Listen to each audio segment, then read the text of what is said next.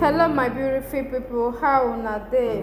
My people, the matter wey carry me come here today na this boy wey you dey see for this picture. This pious guy, this guy go use him mama, go strangle him mama to death because he wan use am take make money.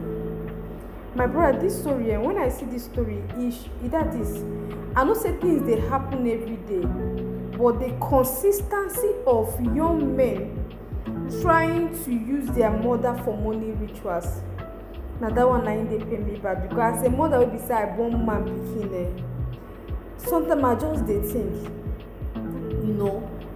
dem go dey talk this thing, e go be like story, but no be story, na the real fact. This thing happen for Bayelsa State. According to the story, they say this guy wey you dey see so now go dey do yahoo. As if they do the yahoo, na him come see so okay, the money no dey come as him take plan am. So na him this boy go meet the babalawo wey say make he come bring him mama for rituals. So this boy come as this boy come back, him mama dey for shop where she dey sell market.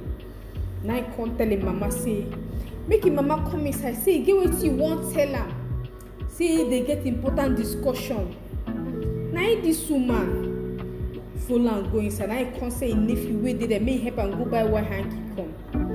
They say before the woman dey come, na so this boy don carry strangle him mama neck to death.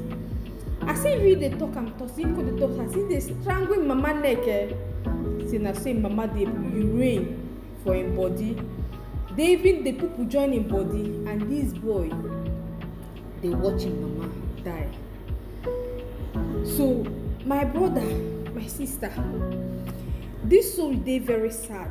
Like you know say this kind thing don dey very common, but it's so sad say our young men these days no see anything wey dem go do na to kill that mama wey born you, that mama wey breastfeed you.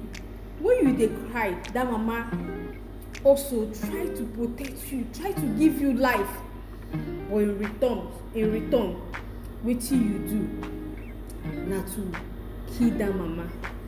Just like say the Bible say mothers, we should raise up our children in the way they should go, and when they go they will not depart from it. Many parents dey try, many parents they do all the righteousness, but the truth be say most of even these children wey dey go use their mama for rituals, some of them dey try to do this thing make they take help the same family because if we dey try to tackle these ritual issues, make we dey tackle am from the root.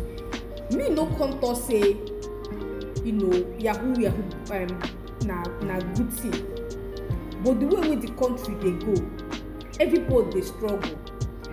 Our young boys dey try to do one thing to meet up, as our people wey dey for on top sit down for the masses head.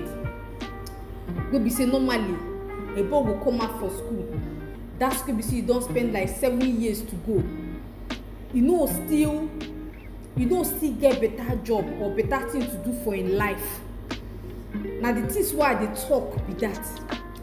Let's tackle this issue from the root. This is hard time. Nigerian government has to look into this situation. I know say before they know they do much for the people though. But now the poor people, and then they suffer this thing. Wetin this boy do? He dey totally bad to take him own mama life. But at the same time, I dey look and say, make they look this matter from another perspective. How can we stop this thing? What can be done to give the young people job? What can be done make person no dey spend 7 years 5 years for university, and when you finish again you go see come out, you no go see better job. The only easy job wey our young people dey do na this yahoo thing wey no good. And now no be say even the Igbo people wey dey do the yahoo give sef, they don, all of them, they don get sense because technology don dey. So this way they do no be nothing like yahoo say any person dey give them, only say they do money ritual. abeg make you leave your comment at the comment section o. Let me know what you think or your own idea or contribution on how to change the mindset of our young boys. Make they stop to dey do this thing. You know, to take the life of a mother, e dey very painful o.